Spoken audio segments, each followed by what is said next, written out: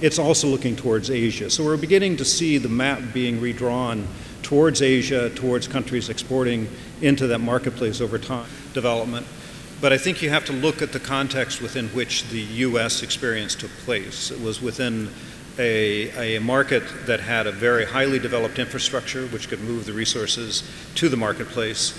It was also one in which you had a robust competition amongst the service companies and oil companies, and a lot of competitiveness to move into the marketplace very quickly.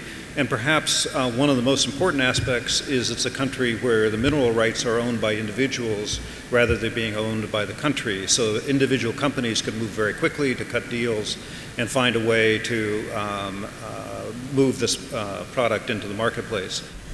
I think that of any place in the world, nuclear power has a very big future in Asia. When you look at the demand growth that is still to come, this is a very important piece of meeting those future needs.